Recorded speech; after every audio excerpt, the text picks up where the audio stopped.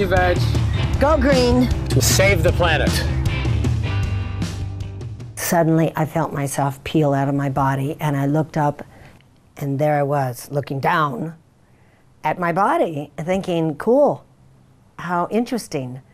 No sadness, no happiness, just interesting.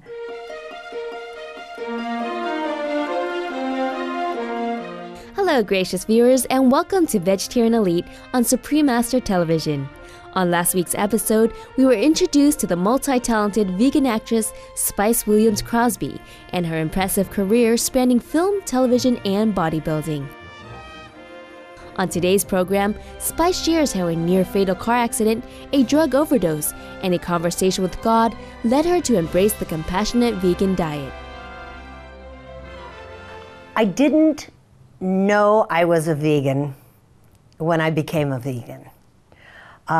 When people ask me what led me to become a vegan, it usually is a huge catharsis for someone, an awakening, like, I want to be a vegan. I had no idea. My story begins when I was a child. I went through some difficult times. There was a lot of problems in my family, and as a result, I was starting to play around with certain drugs and alcohol, but at 18 years old, I got into a car accident, and I was thrown out of the car. I rolled around in traffic, and when they picked me up and I went into the operating table, they claimed they were losing me, and I heard them say that, and I felt a heavy feeling on my chest. And then suddenly I felt myself peel out of my body, and I looked up, and there I was, looking down at my body, thinking, cool, how interesting. No sadness, no happiness, just interesting. And I thought, oh, I could get a better look over there, and I was there, realizing that there's no shape, no form, we're just energy, just bodies. And so as I was looking at everybody panicking, trying to save my life, I felt this little bit of a tug, a suction-like feeling. As I started to move, colors started to swirl, and I went through this gray mass of air and this bright, huge light, and a voice telepathically said, you're not going to die, you're out of your body because you're going to be in a lot of pain, but you're not going to die because you have something very important to do. And I was like, okay, not a big deal, all right. Because when you're out of body, when you're in spirit, it's all good. It's all good. So the next thing I heard was my mom screaming. I slammed back into my body. My eyes opened up. And from there, I segued into a coma for 6 days. And I could hear everything. I tell all my patients and all my people, if someone's in a coma, talk to them. They hear everything. In her youth and as a young adult, Spice and her twin sister toured as rock and roll musicians. They were affectionately known as Sugar and Spice. But life on the road as a musician and celebrity was not always sweet. In fact, it was through struggling times that Spice had a life-saving realization. The drugs on the road during the 70s, the 60s and 70s were part of that era.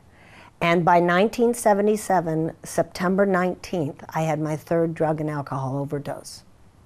And on the third day of that comatose state, I crawled out of the bed, through the living room, into the kitchen, pulled myself up on the stove, looked up into the air vent where I knew God lived for that moment.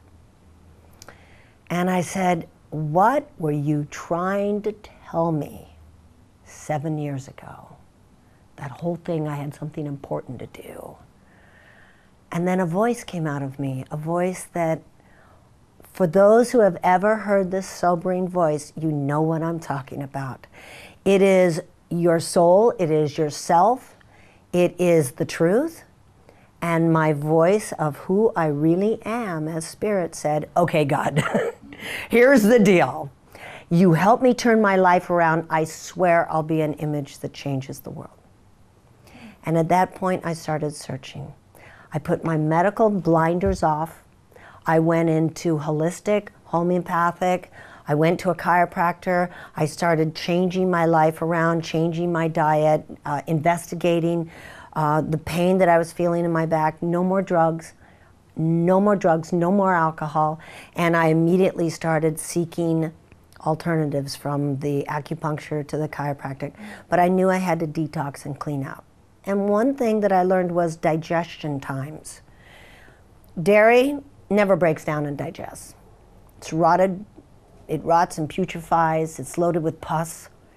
Lactose, which causes systemic candida albicans, it coats everything for 12 hours, and I thought, I don't want that in my system. See, educated people make educated decisions. Then I read about red meat. It takes 9 to 10 hours for it to break down and get out of your system. And I learned that your stomach breaks down with acids for proteins and alkalines for starches. If you combine the two, they neutralize each other, and you don't break down your food 100%. So I had to start combining foods properly. Now, I love to eat. I love to eat. And so little by little, I started eliminating things that took too long to break down and digest, and that would rot and putrefy, and would have parasites and toxins and chemicals and carcinogenic hormones. Red meat has 49 carcinogenic hormones in it and chemicals. So I thought, I'm just going to eliminate these things. And I didn't know what I had become in search of detoxing and cleaning my body out and hoping to spiritually arrive. I arose. I became, in my search, what I am today.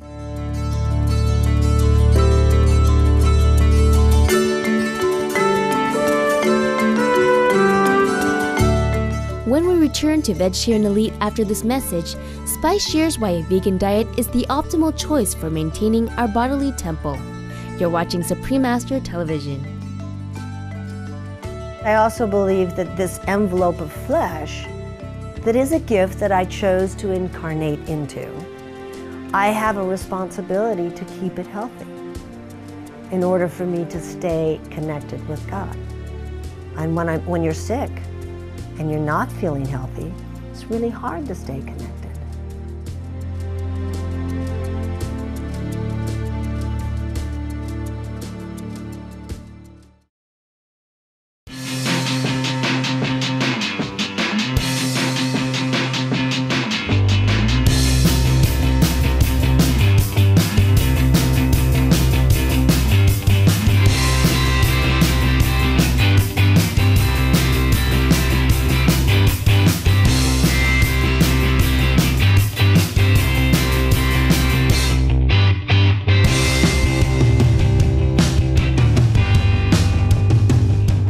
Veg. Go green. To save the planet.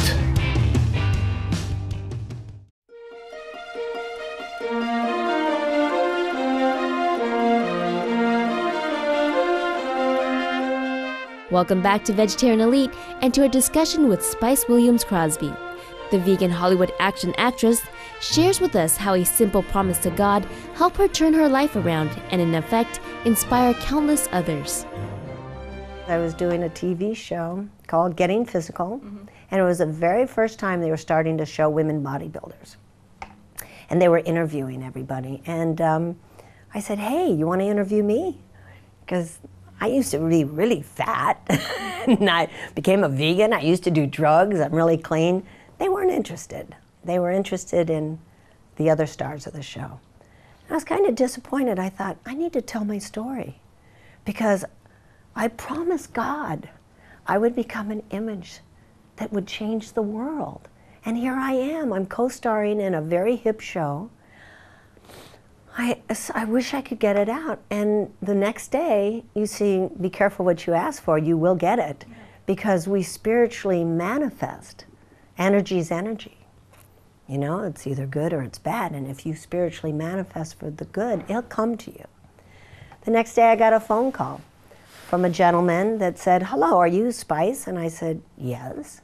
He said, I'm Paul Obless. I said, okay. He goes, I'm the editor and chief writer for Vegetarian Times. We'd like to do your life story, and we want to put you on the cover. And that started, I've been in over 100 magazines. And I've been able to tell my story, and every time I tell my story and let people know that you can turn it around just one step at a time, a long journey begins with one step. And I've got letters and phone calls, and pretty soon it was, me helping other people.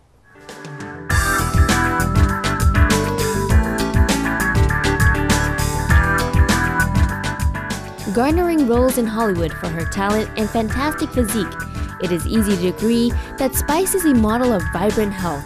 For Spice, an animal-free vegan diet nourishes not only one's body, but also one's spirit. And when you start detoxing, cleaning out, and spiritually becoming aware that if we're all of 0 point energy, we're all of this spiritual conscious energy, all of us, everything, from a rhinoceros to an ant, then anytime you hurt a living energy, it boomerangs back. Mm-hmm. It's a ripple effect. I believe in life. We are living. We're 300 billion cells. We're all living. Mm-hmm. It's life. To put dead food into our body means that we're automatically dying. Mm-hmm. And you can see it under Kirlian photography, live living food. That's why when you sprout things, they're live, they're growing, you're eating life. When you eat an animal that's been killed, you're eating death. When you fry foods and boil them and bake them to a certain degree, you've killed them. And yet our cells are looking for life. We're not conscious of putting life into our body. We're constantly putting death. And so our cells are dying. From the minute we're born, we are dying. And it's our responsibility to put life back into us. That's why eating fresh fruits, whole grains, soak them, sprout them, vegetables, fresh organic vegetables, and all the kind of plant proteins are full of life. It's just ignorance to believe that a vegan doesn't get enough nourishment. And no, it's funny how people don't say, oh, you eat meat, you probably don't get enough nourishment. People are mistaking the thought of eating something that's been killed, dead, rigor mortis setting in, to me is just putting death back into my body.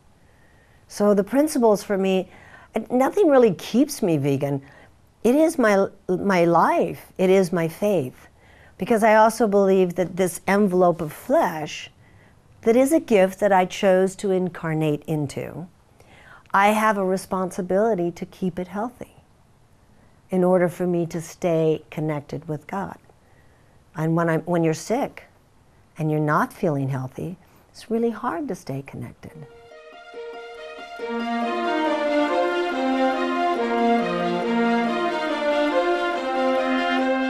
Thanks for spending time with us here on Vegetarian Elite. Please come back to join us next week for the final part of our program on the charming, talented, and versatile Spice Williams Crosby. We will meet Spice family and hear about her experience speaking with Supreme Master Ching Hai. And now, beautiful viewers, stay tuned to Supreme Master Television for Between Master and Disciples coming up next. May your kind heart and gentle spirit guide you on your paths in life.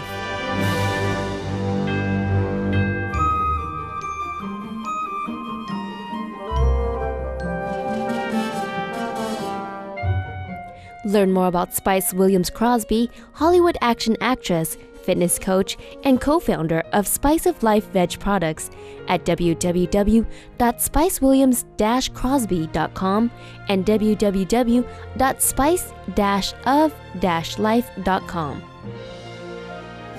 For more details, please visit www.suprememastertv.com/VE.